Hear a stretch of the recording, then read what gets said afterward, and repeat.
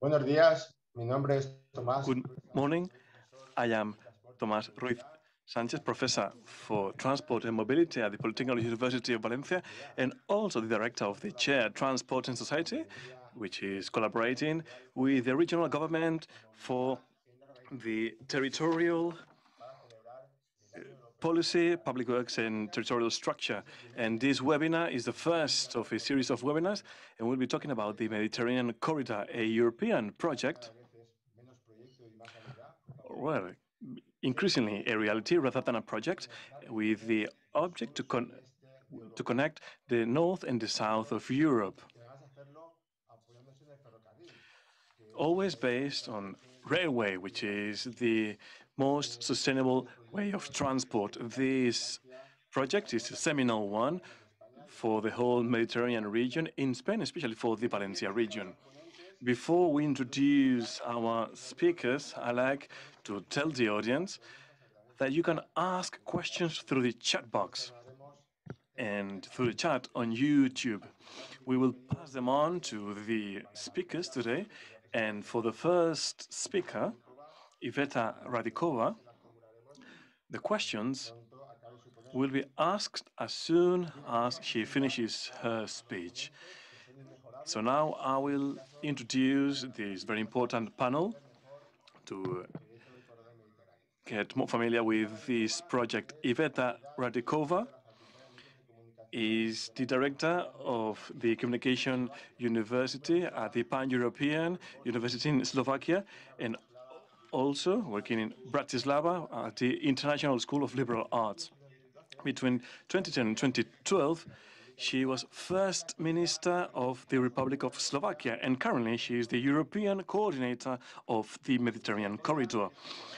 Josep Vicent Boira is a professor of human geography at the UV in 2015. In 2018, he was the regional secretary for housing, public works, and territorial structure. And today, he's the coordinator of the Mediterranean Corridor project in Spain. And to introduce the webinar, we'll give the floor to Arcadi España, who is the regional councillor for territorial policy, public works, and mobility in the Valencian regional government.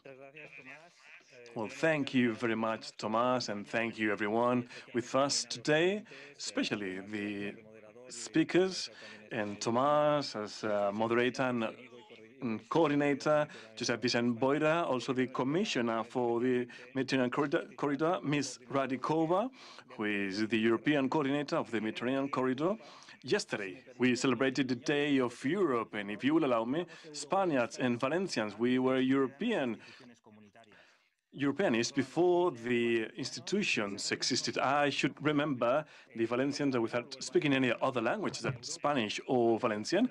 They used to go to Spain to sell their oranges many years ago, and that was the start of this Europeanism that we've always felt very close to our hearts. And this is not just of an economic nature, but also of a cultural nature. Looking towards Europe always meant freedom and progress for Spain. So we've opened this series of conferences to celebrate the European Year of Railway Transport and to talk about the Mediterranean Corridor. And this is also about culture in such a difficult situation in the world. The COVID-19 crisis has rocked our boats and our consciences and our concerns, but we are drawing important lessons. First, the need for a new model for transport and logistics. We've seen the tensions, the frictions between European countries when it comes to having all the healthcare products in the most acute moments of the crisis. Also, we felt the crisis of just in time, and now we need a more regionalized globalization, which is also more elastic and which is more permeable for these shocks. And that's why it's increasingly important, this infrastructure, the Mediterranean corridor. There is a wide consensus nowadays in the Valencia region and in Spain on the need for this corridor, which will be key to reactivate economically Valencia, Spain, and Europe. This is our vision for transport and logistics to strengthen the importance of the railway, which is sustainable, safe, and always innovative. Also with new loads and new controls on origin is the safest and the most sustainable. So transport, as we know, amount for 25 to 27% of the CO2 emissions, and railway only amounts for 1% of those emissions. But we have a handicap in Spain, especially here, regarding the railway transport with very low rates in Europe and especially low in Spain. So it's the time for the boost to the railway so that we have a modal distribution of transport by road and by railway. It's true that the pandemic was a huge blow for everyone, but luckily the European response was different than in other crises. It was a coordinated response, a sustainable one, an inclusive response with a framework of a job creation policy and also contributing to the territorial structure as per the Next Generation Fund with 140 billion euros for Europe and Spain, and focusing on sustainable mobility and safe mobility, and also connected mobility. And that's where the European corridors for transport meet its function as the backbone for transport and as the warrantors for a fair distribution. Also, the corridor is one of the most ambitious projects in Europe, in Spain, and in Valencia, starting north of Africa and reaching the center of Europe. Also, to conclude, I'd like to highlight that this is everyone's project, not just that of the regions that are touched by the corridor. At the economic level is directly linked with economic growth of all territories, also with an expansive boost on the GDP, with a ratio of 1 to 3.5 euros per euro invested, also connecting the east and west borders, and it will turn into a route that will bring closer territories. And also regarding the environment, it will contribute to reduce, importantly, the effect of climate change. For our country, this is an infrastructure connecting 4 regions, 50% of our wealth, 60% of our exports, and 65% of maritime transport and shipping. According to the latest report of the European coordinator, Ms. Rodrikova, if this becomes a reality, the Mediterranean corridor, the GDP in Spain could increase 2.2% by 2030. Lastly, for the Valencia region, as I said before, has a clear exporting vocation, with 2/3 of exports going towards the continent and 50% of imports coming from the EU. But we still have some handicaps. For example, the Valencia, Sagunt, Alacant, and other ports are not connected to the European gauge, so we need to overcome those barriers. And we need to do more. Here, I would like to thank the Chair for Transport and Society for the study on boosting the railway transport in the region, to see which synergies we can strike up and what we can do in the region to bring down the gap between the railway transport and other type of transports in Europe. That's the motto, the main idea of the European Green Agreement that goes beyond the economics. It's affecting the daily lives of the citizens that will be using the high-speed train and multiplying the investment and job creation opportunities. As I said before, Spain and the Valencia region have always been very Europeanist, even before the institution's existence. Witness to that is Ignacio de Villalonga, who in 1918 forecasted the importance of the Mediterranean corridor, saying that there would be a railway along the Mediterranean with Valencia through Catalonia, south of France, connecting, amongst others, Murcia. And that was back in 1918. A lot of water has gone under the bridge, and well, we see the end we see the light at the end of the tunnel. And for us, the corridor is not just an infrastructure; it's a corridor for progress and freedom. Thank you very much. Thank you, dear Councillor, for your introductory remarks. And now we will give the floor to Ms. Iveta Radikova. Iveta? Thank you very much.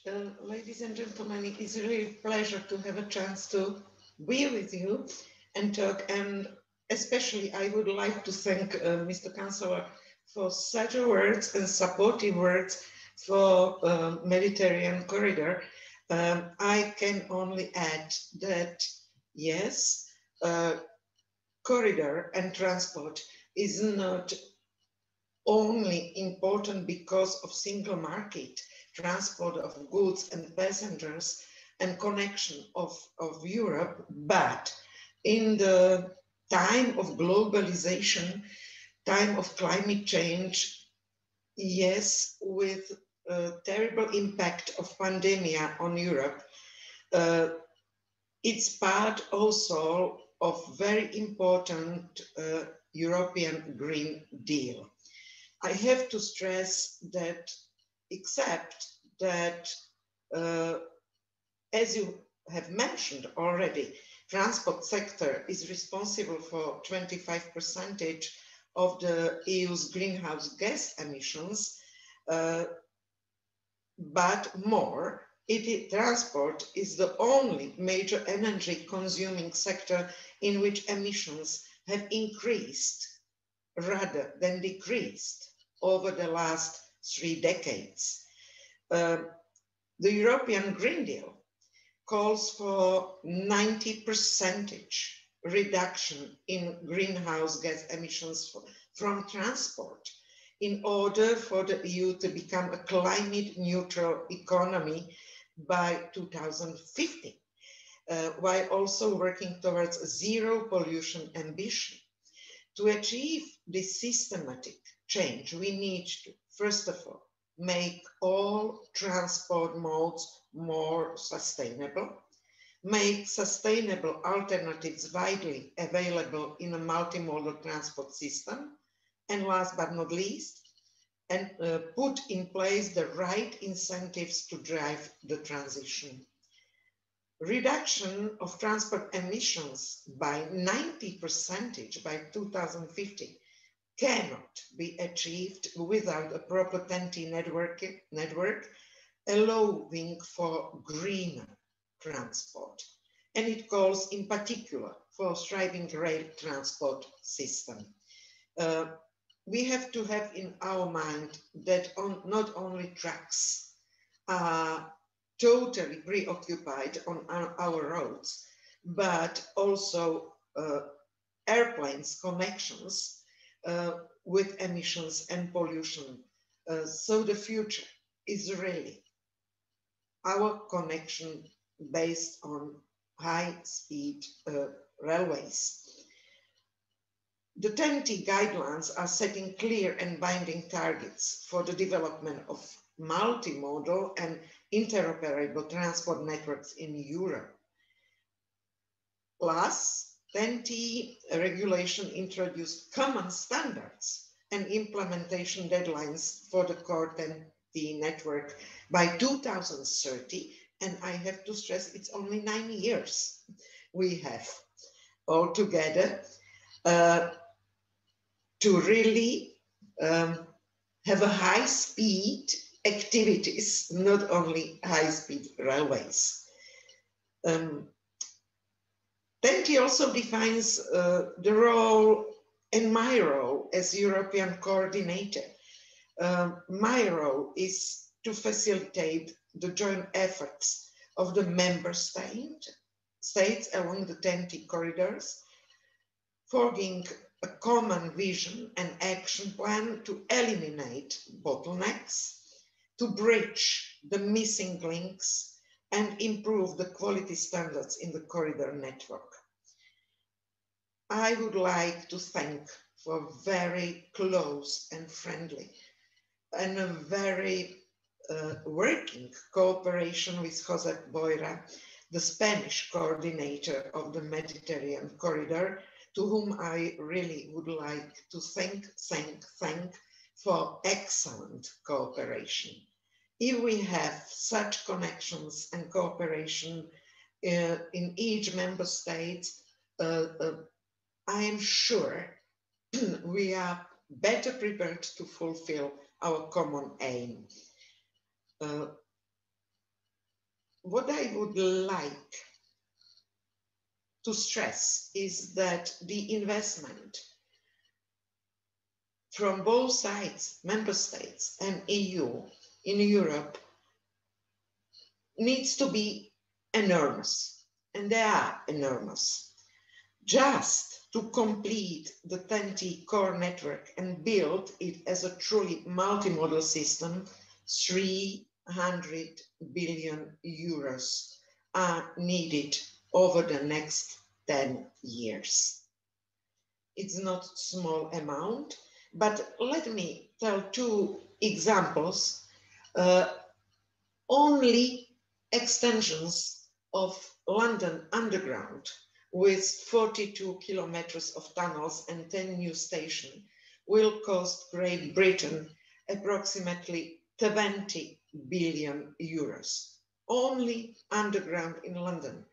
Another example, high-speed train in California, which is 1,300 kilometers, but with the train with the speed 320 kilometers per hour, they are prepared to spend more than 50 billion euro only on this one railway connection. So if we compare how quickly and fast different countries are working on modernization of their transport, together with Green Deal, 300 billion euros for interconnection of whole our continent altogether seems not to be not adequate cost for benefits we can see at the end. And openly, Europe and EU is not poor union. We are geopolitical major player. A key instrument of the EU to contribute in filling the investment gap is the SURE Connecting Europe facility. This concentrates its support to projects which will directly benefit our modal shift ambitions. More than 23 billion euros have been invested in the period 2014 to 2020, with about 70% dedicated to rail. For the period 2021-2027, Connecting Europe facility will make available more than 25 billion euros for transport projects. I repeat, it's not very high sum if you compare it with new modern transport projects around the world. As you can see, I didn't mention the projects in China, inside the country and outside the country, because their investment is 10 times higher. As it was mentioned, Mediterranean corridor connect east and west, and it's more than 3,000 kilometers. And it's also based on very strong cross-border exchanges, very dynamic ports and vibrant urban nodes. That's why Valencia is so important and play really central role in terms of port statistics, in terms important on the railway map, in terms of challenges faced by the urban agglomeration in proximity of the huge port, in the need to accommodate various types of traffic. Currently, the Spanish beneficiaries participate in 115 projects and receive 1.1 billion in Connecting Europe Facility Transport co-funding, with overall investments 3.1 billion. So I have to say that we see the progress and continuity when it comes to investments along the Mediterranean corridor in the Spain. Gradual upgrade of lines to standard gauge and advanced plans on connecting major industrial hubs to the core network. The stretch between Murcia and Barcelona is an open construction that should soon bring tangible results to optimization of railways operations on the Mediterranean corridor. Yes, modern logistics is the part of Spain operations.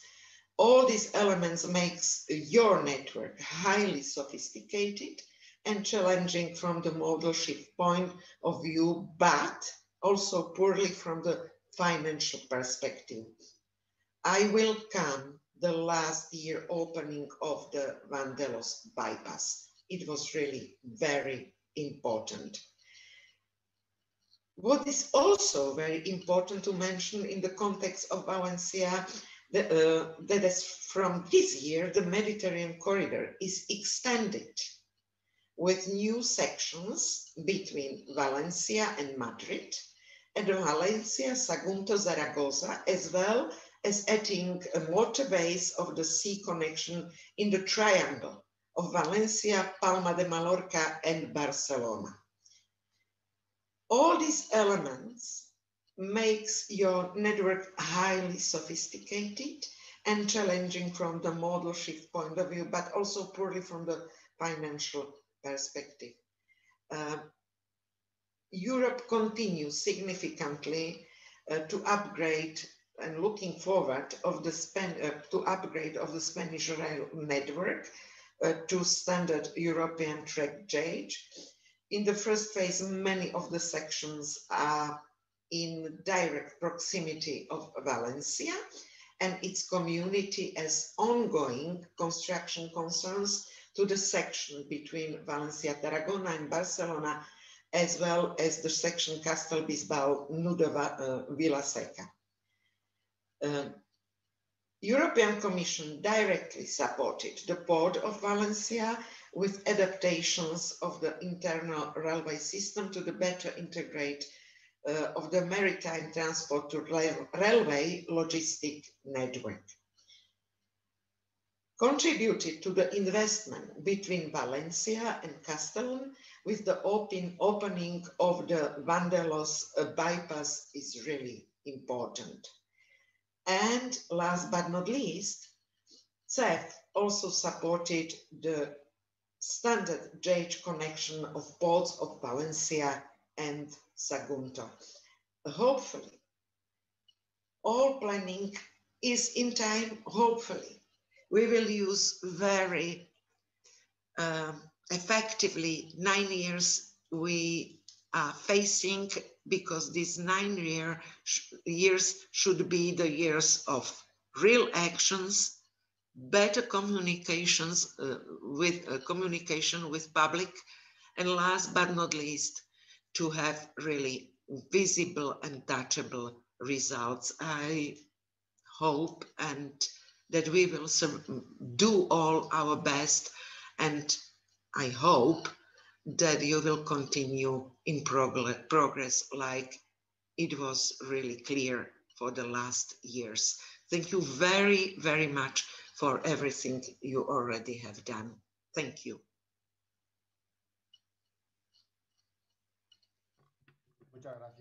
Thank you very much, Iveta, for your words and all the information that you gave us. So we have opened the floor for questions right now because Iveta Radikova has to leave in a few minutes. So one question that we have for you is has to do actually with the investments from the European Commission in terms of infrastructures, superstructures, control systems, and safety systems. This is crucial to develop these railway projects. So the question is like, is the European Commission going to support the railway operators when these services start to implement? Is there any forecast to support the railway operators anyway to increase the offer of services? As you know, we are now in new budgetary period, and also inside revision of TEN-T. And what I would like to stress are two important things that I can say yes,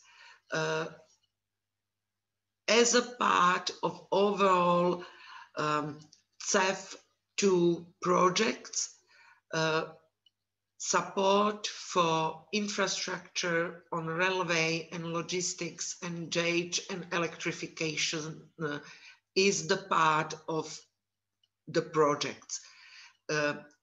More, if it is connected directly with the corridor, then it's real part of finances and investment for implementation of the corridor. So generally my answer is yes.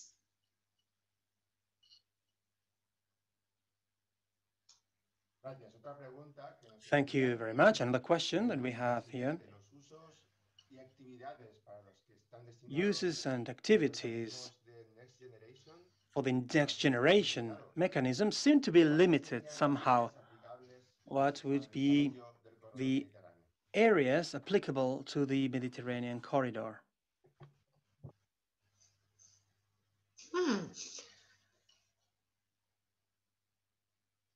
I cannot evaluate directly the preparation for the Fund of Recovery and Resilience. It means the new generation projects, because I didn't read the Spanish proposal. It is not yet agreed at the level of not only European Commission, but also negotiations in between Spain and European Commissions are going on.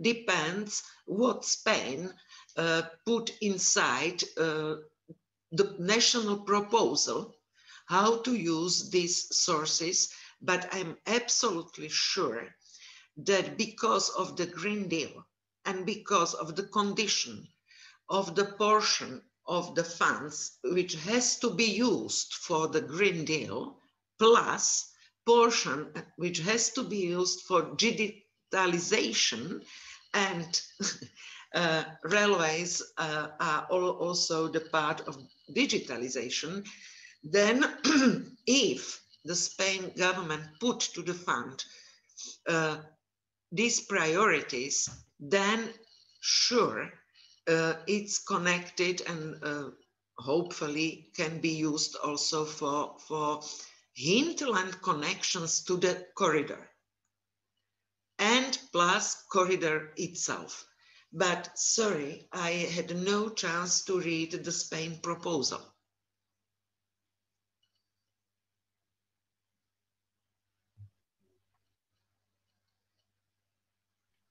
Muchas gracias, Iveta. Pues no tenemos más preguntas. Okay, we have no more questions. Thank you very much for your contribution to this webinar. And now we'll move on to the next intervention by Josep Vicent Boira. The floor is yours, Josep Vicent. If you do not mind my last sentence, thank you very, very much once more. Looking forward for the conclusions from your web seminar.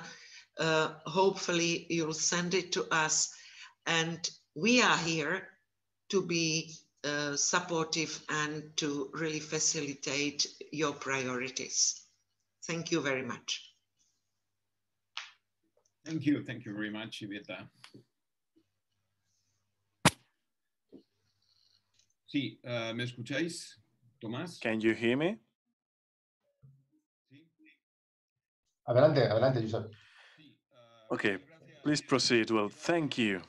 I would like to thank, even though Iveta must be away, she needs to be excused. She needs to go to the European Parliament for a meeting with the MEPs to speak about the Mediterranean corridor, which shows the interest of the issue at hand and the important scale, which is a European scale.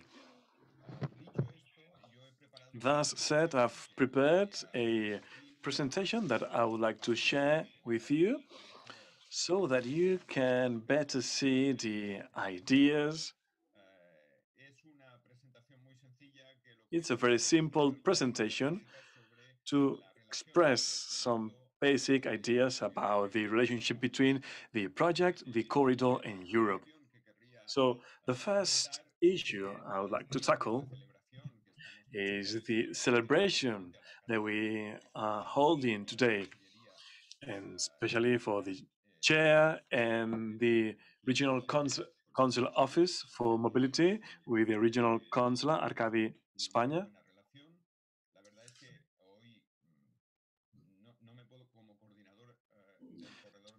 Today, I can complain about the interaction of the direct communication with Ms. Radikova with a very dynamic attitude towards the Mediterranean corridor, and also the communication with the different regions and the Valencian regional government through Arcadi España's work.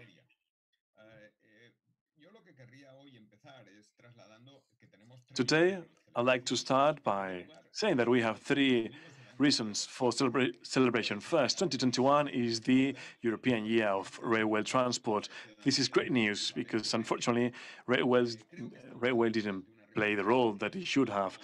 We are in the very close to a revolution, and I believe so. We are talking about the revolution in transport and shipment. If you told me 1 to 2 years ago that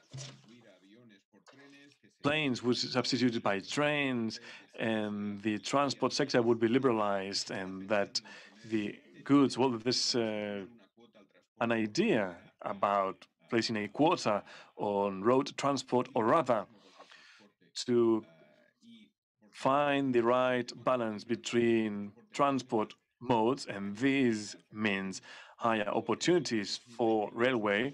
So 2021, we will see the start of this change that we are witnessing. Secondly,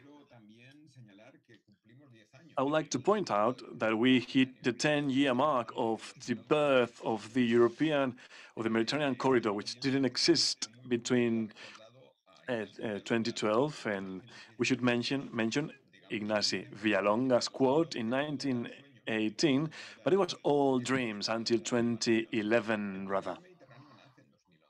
The Mediterranean corridor was born in 2011, when the European Union decides to recognize the existence of this corridor on the maps and on the documents. So it's 10 years that we celebrate.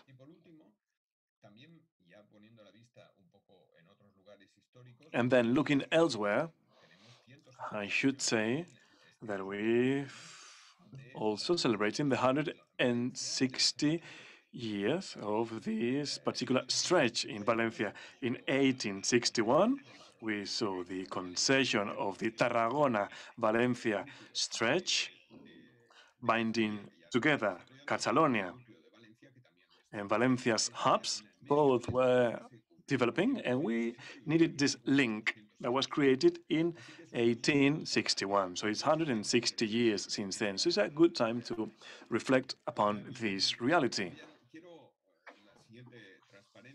Also, in the next slide is just to point out that when we have this hashtag, Quiero Corredor, I want the corridor, this is a movement which is based by the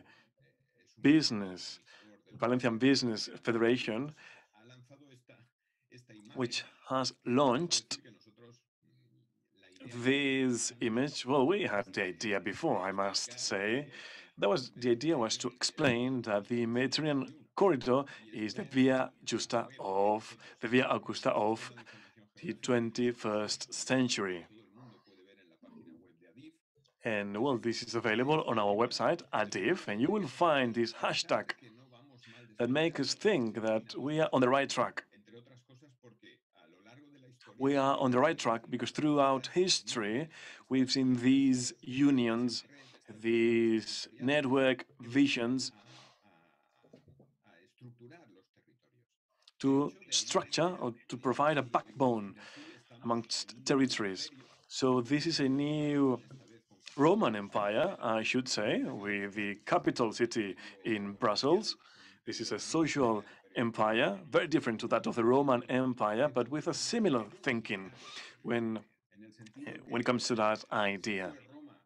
So if Rome 2000 years ago structured its territory based on a network, a series of needs,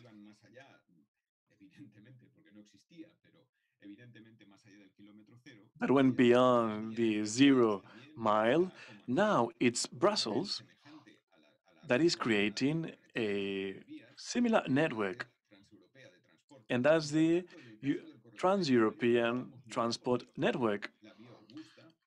So this is not that far off from the Via Augusta.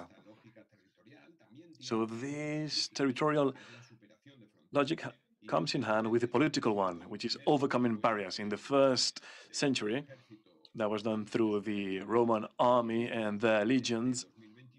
In 2021, this is done through the European Parliament and through the European institutions, which are overcoming barriers between states that we could see in their transport networks. So, as the regional councillor has already pointed out, we are facing new opportunities related to main vectors. First, the deglobalization or the more regionalized globalization,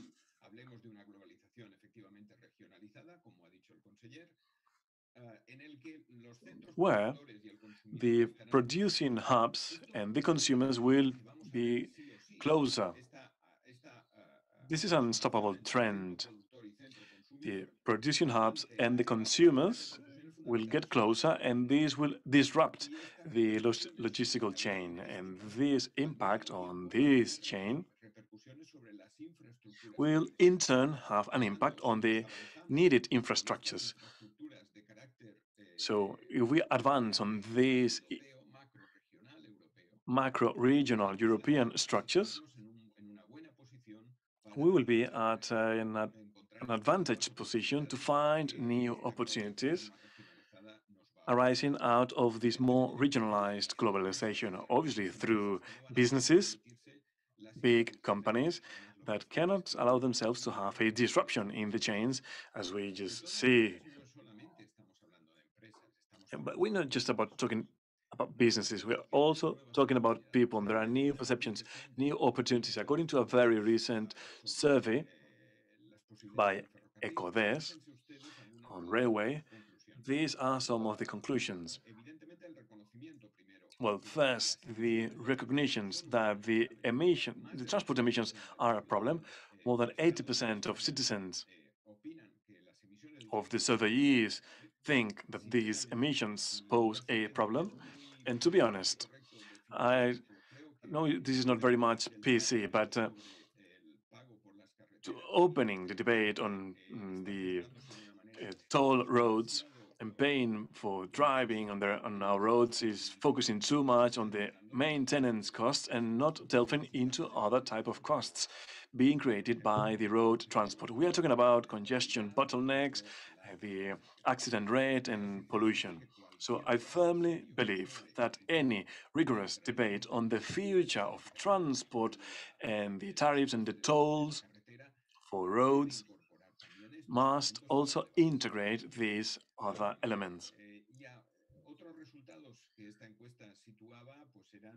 Other results, well, frequent travelers would substitute 50% of the airplane fares by railways. 40% would be interested in traveling over 5 hours by train, and 61% would take a night train. And then, very importantly, when it comes to toll roads, and we shouldn't, this is not the right term. Well, a wide majority would support a tax on the CO2 emissions. Obviously, this would benefit those ways of transport with no CO2 emissions, such as the railway. So, in order to answer Ms. Radikova when she spoke about the recovery and resilience plan and the future plans for corridors such as the Mediterranean one, I would like to mention this interview with Benito Vicente, Director of Supply Chain of Leroy Merlin, because I like to know what businessmen think about logistics. And if you look, there's a quote I would like to read, where in a sort of revolutionary way, he points out that we've chosen even an operator who had a higher cost because regarding the eco-sustainability was more favorable to us. This is a critical factor for us. So I think this is highly relevant as we find businessmen, business people who are choosing more expensive operators simply because they have a more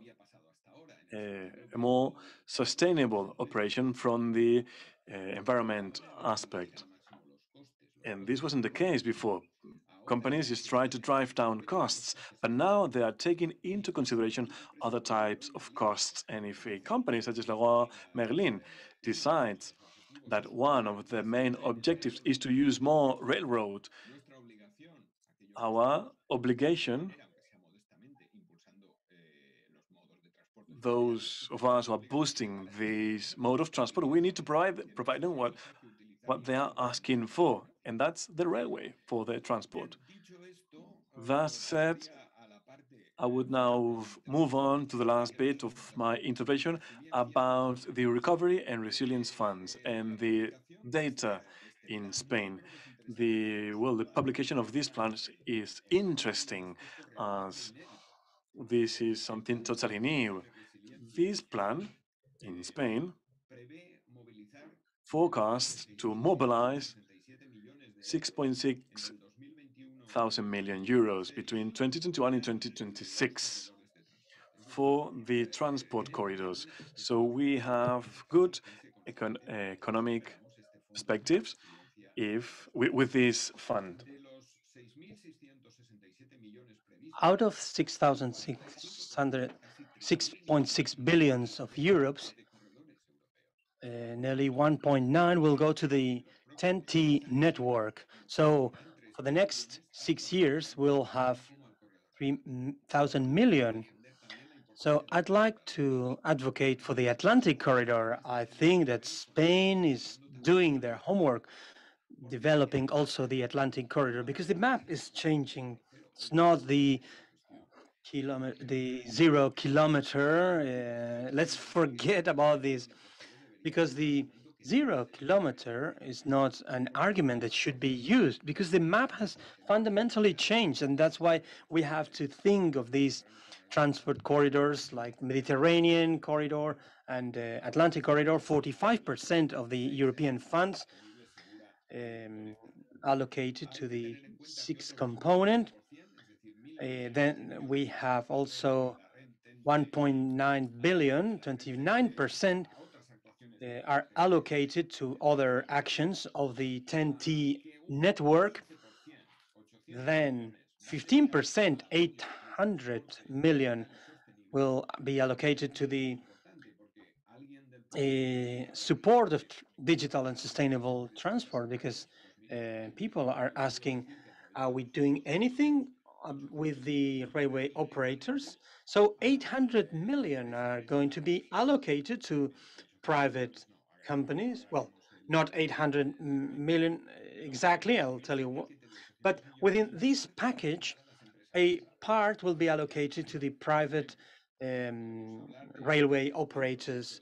So within these 800 million, representing 15% of the European fund, 460 million will be allocated in a tender to different companies to adapt their materials to their infrastructures, the wagons, to steam engines, 460 millions to private and public companies in a tender. And the next weeks, the call should be ready for this year. So it's a challenge for these companies because there will be 460 million for them. Within those 800 million, 120 million will go for simple tenders for the eco-incentives sector. This is a support to the support for the maritime and railway transport. So the idea is to incentivize these modes of transport compared to the road. So if you're using the railway instead of using the road, you'll have a support. That's what we want to say. And these are the eco incentives. So we will not be penalizing those who don't want to, but there will be incentives for those who change to railway transports. And finally, 974 millions devoted to intermodality and logistics. So out of these 974 million, I wanted to mention a number of actions included, such as the intermodal terminal of Llagosta in Barcelona or the Font de Sant Lluís in Valencia station will be benefiting out of these 800 million, 974 million rather, devoted to intermodality and logistics. Also, the railway access to the port of Castellón, Escombreras in Murcia, and so forth. So having said that, if you have a look at this slide, this is where we are right now. The component number 6 of this resilience plan contributes to the ecologic transition in 76%. So in other words, every 100 euros invested, 66 will go to this ecologic transition that we do desperately need. So the role of the European funds right now and the role of Europe is key finishing these corridors. And to conclude, I just wanted to show you this image, this slide, that shows that the Mediterranean corridor is highly geared towards merchandise and goods. One of the drives is urban, and the other one is mercantile. Only in between Valencia and the French border, see how many big companies that could benefit from the Mediterranean corridor. And if we go down to Alicante, Murcia, Cartagena, we could even go to Cartagena or even Algeciras, which is where the corridor starts. Nobody can deny the importance of the Algeciras port. But today, from the Valencian regional government, look at how many and important companies could be benefiting from this part. So it's obvious that an investment, and maybe we can talk about the urban drive another day. So you can see how important it could be. So with these final slides, I'd like to conclude my speech, and I'll be very happy to answer any questions. And I'd like to just mention again this general principle. First, this is a key and strategic moment because of the changes that can happen. Somehow we'll be recovering this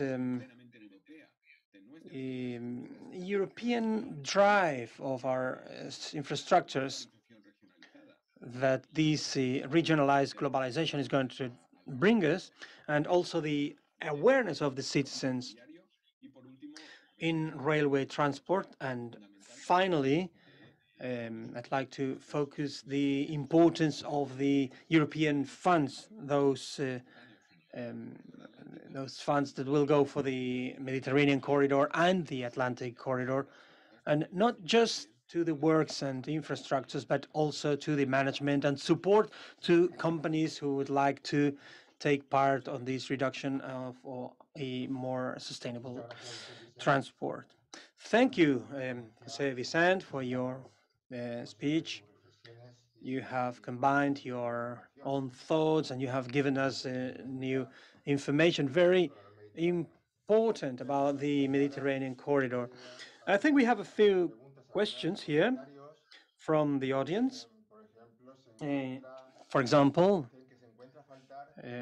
somebody is telling us that the international intermodal station in Sagunto is missing.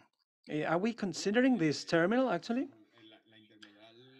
Well, the intermodal of Sagunto, I'm not sure whether the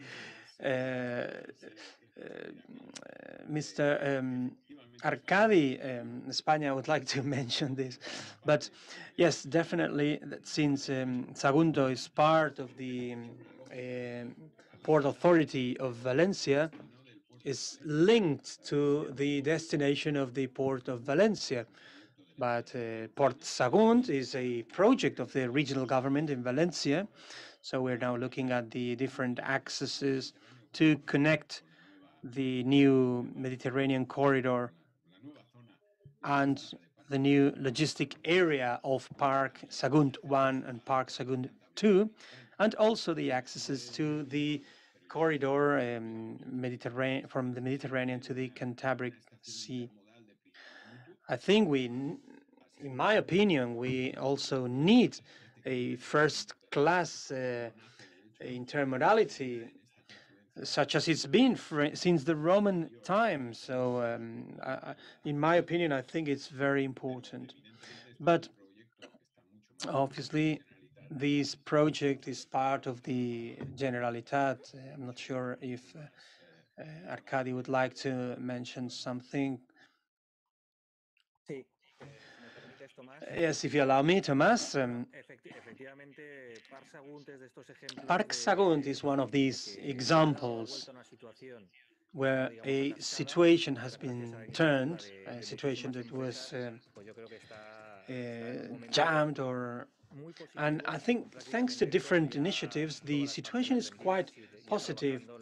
All the plots have been sold and we are working on Parc Sagunt 2. I think that the future is the railway, no doubt, and we need that intermodality. And in that sense, the location of Sagunt is strategic and not only historical, but from present and future, connecting the Cantabric axis next to big and powerful industrial areas. And that's why the regional government of Valencia is working. So we need this cooperation, public and private, for these intermodal stations. And this would be a priority in the future to have this intermodal station in Sagunto.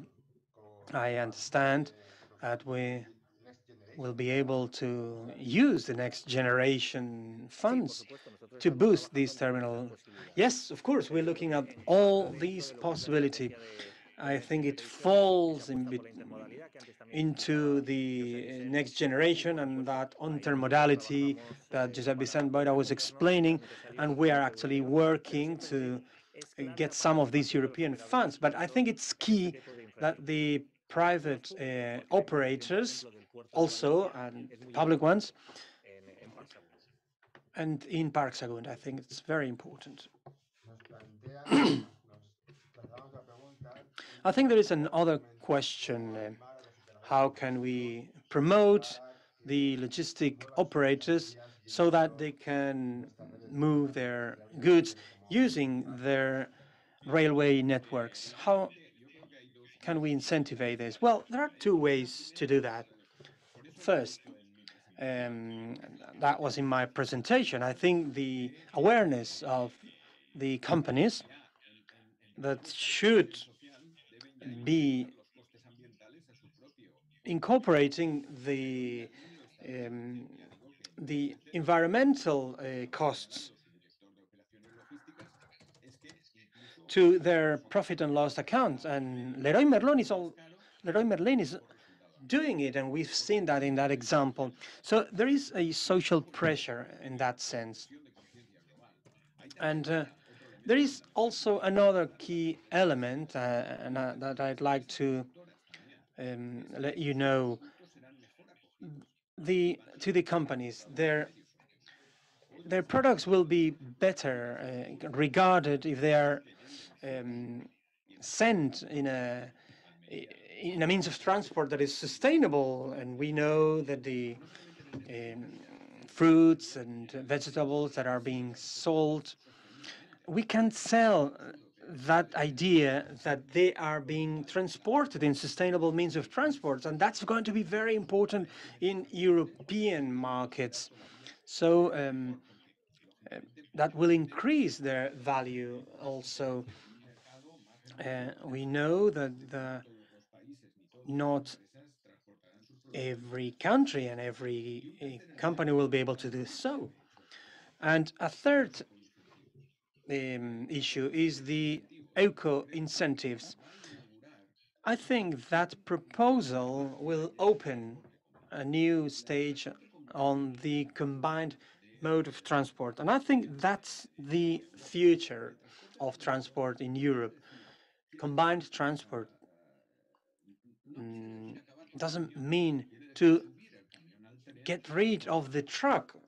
It means place the truck on the train when it's needed. So the combined mode of transport and the eco incentives will allow to place those trucks on the trains and those trailers, and the truck will be able to do this last mile transport. So I think that would be very important. The eco incentives will fund the companies that choose to use the railway transport, and we'll be able to see that over the next weeks because it's already there on the sixth component of the resilience plans. And I've also mentioned the capacity. We were talking about Sagunto. I know that in Sagunt some producers have their own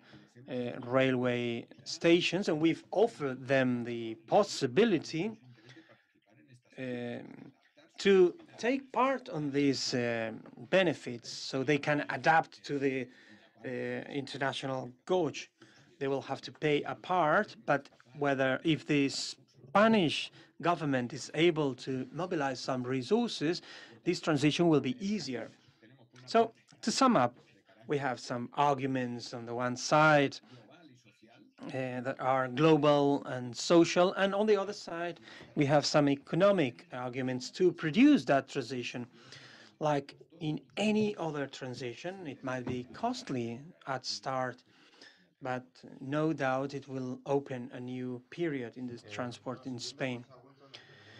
Following with Sagunt, they're asking us to let the Chancellor an idea that apart from the private companies, we have also mentioned that to the authority of the Port of Valencia. That's been also said. Yes, no question about that. The Port of Valencia needs to be a main actor in these types of actions. It's already funding some sections to connect the Mediterranean corridor with the Atlantic corridor, and it has to share some of their benefits to improve that intermodality in the projects such as Park of Sagunt. Another question has to do with the way it fits the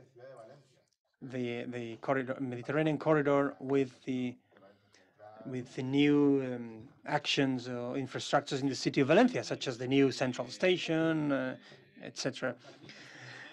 I think this is a subject that will keep me busy, me and the rest of the team, because we are looking at this situation that we have to be able to explain technically as well, and we have to discuss with the general public,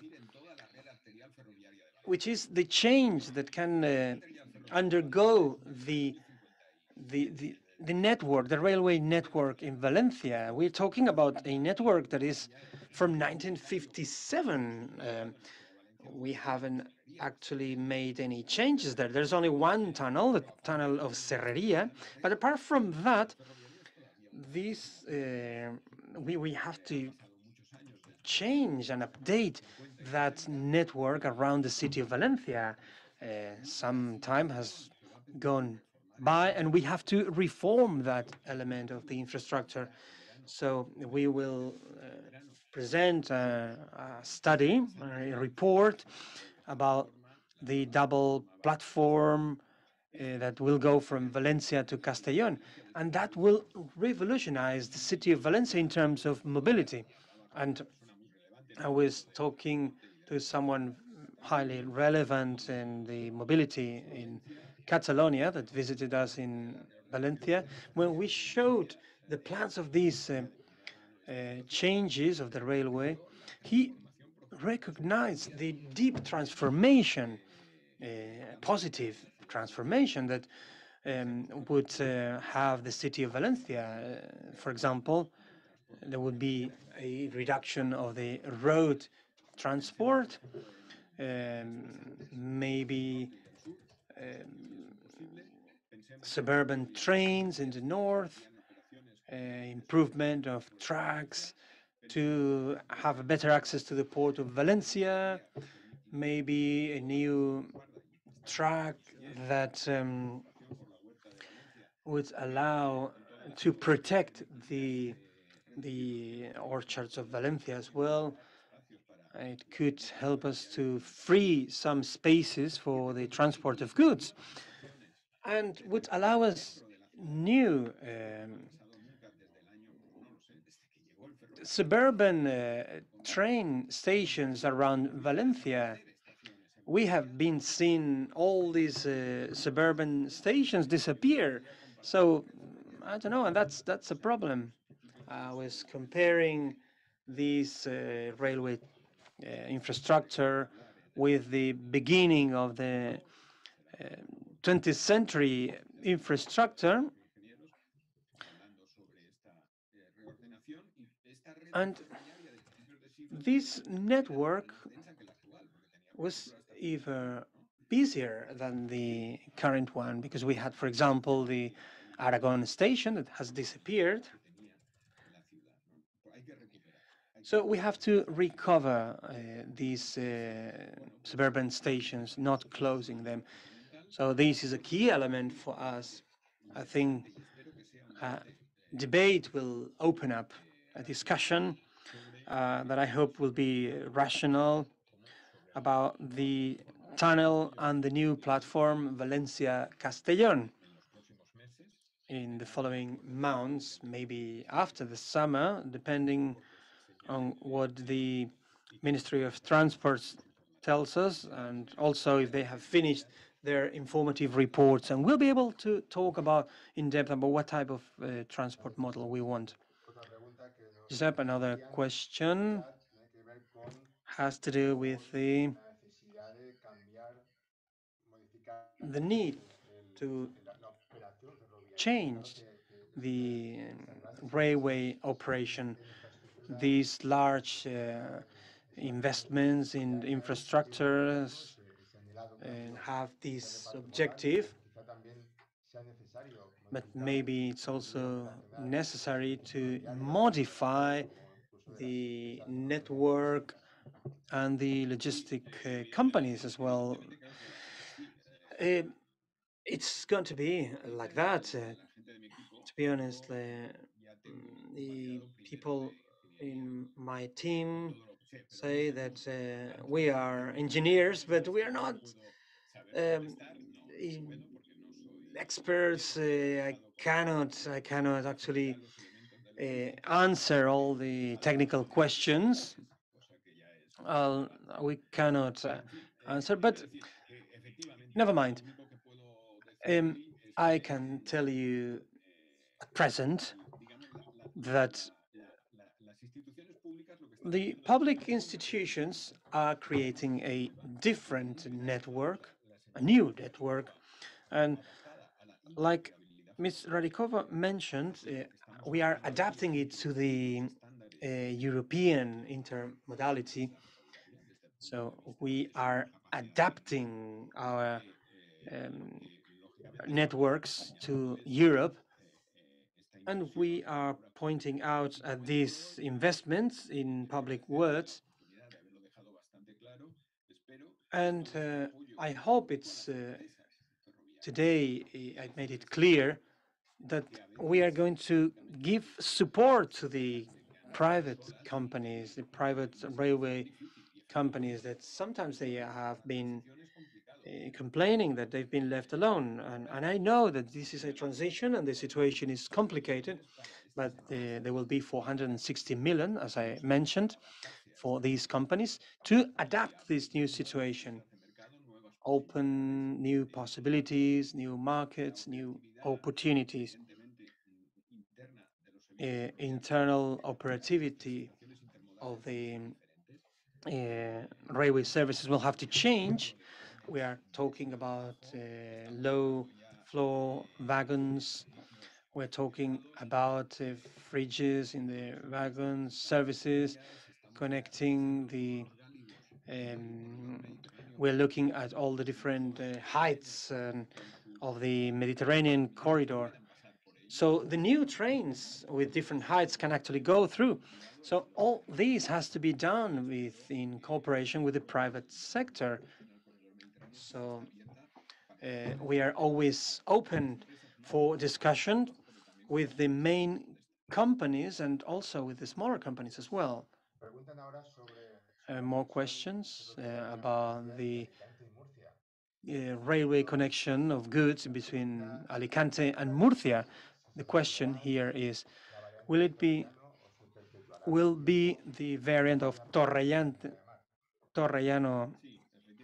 be solved, or are we looking at the coastal variant first? Well, we are quite concerned about that. We have our opinion, but the Spanish government has to take the decision depending on the reports on the railway connections. it wouldn't make any sense that the proposed solutions were against a basic principle, which is to promote the good transport. The variant of Torrellano, when it was presented, the project, the cost was extremely high, and the ministry decided to reevaluate that cost. And right now, I think it depends on the ministry to establish the final solution for this Torrellano variant. But as an office, we are not going to stop insisting that there needs to be fluidity from Algeciras to France, because that's the future. The railway is the future. And some nodes, for example, in the surroundings of Alicante, we might have to take some provisional measures with some provisional investments until the definitive solution is here. This doesn't mean that some of the measures are not going to be reversible. I'm saying that because some people in Alicante are concerned that any measure that consolidates a section is going to be irreversible, and that's not true. Sometimes we have to take a step forward, and then we have to take 2 steps backward. But we are pressuring us and advocating as much as we can, so the ministry takes the right decision in the variant of Torrellano. It's interesting to see how there is more awareness by users, by clients, and also the companies about sustainability, the need of sustainability in transport and less environmental impacts. You mentioned that you are presenting measures to promote these good intentions that can improve the railway transport.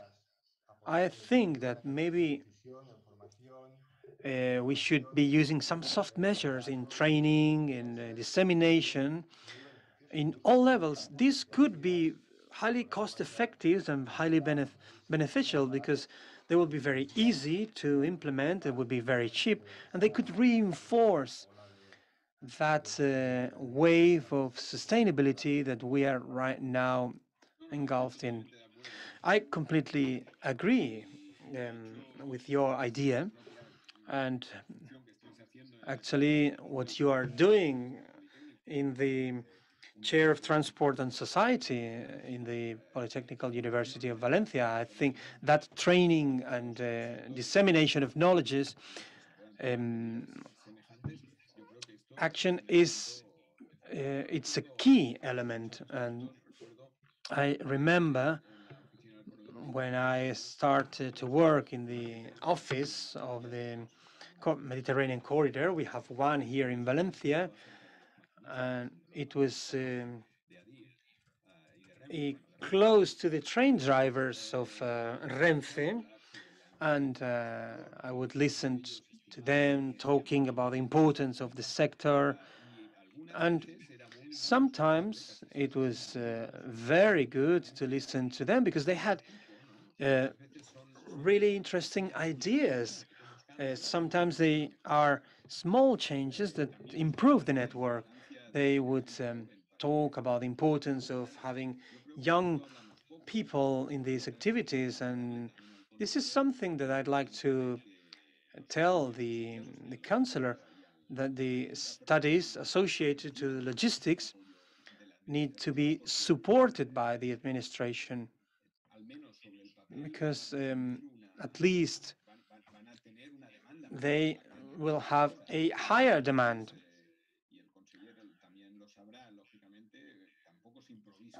Sometimes we cannot improvise a train driver. We need staff that is well prepared for these railway activities. So we are right now on the brink of a change of stage. We might have to recycle new staff to the logistical and railway sectors. And this change is very important right now. And I think that is also key to keep this type of webinars, because we need to transmit to the society that we need to open up our perspectives and we need to give more oxygen to our discussions. It's very important, and I'd like to thank the Chair of Transport and Society that coincided mostly with the Day of Europe. So I think it's very, very important what you've done here. I think we are finishing. A last question about the Sagunto Intermodal Terminal to the Councillor. And the question is, would it be in Park Sagunto, and when could it be operative? Well, this is information is public, and you can see that it would be part in Park Sagunto, parallel to the CV309 road. And my technicians always tell me that the sooner the better. And just a comment to what José Vicente Boira was saying, I completely agree with what you mentioned about the studies of the passing tunnel. The ministry is being sensitive to that. The Generalitat is also looking at the protection of the Valencian orchard. We are defending the same interests and advocating for them. And we should also mention the eco-incentives in order to facilitate that change that sometimes is not cost-effective in the short term for some companies to bring their goods to the railway. We know that there are some externalities, such as pollution, that could help them to, if the government is helping them. I think we should be exploring that, especially looking at the funds that are being allocated, such as those ones that Josep Boira mentioned. Well, thank you very much for José Vicente Boira, coordinator of the Corredor Mediterranean, and Arcadia España, Councillor of Territorial Policy, Public Works and Mobility. Thank you very much, and thank you everybody who listened and connected today to this webinar, and everybody who asked the questions on the chat. Thank you, and see you soon. Bye. Thank you. Bye. Bye, Tomás. Goodbye.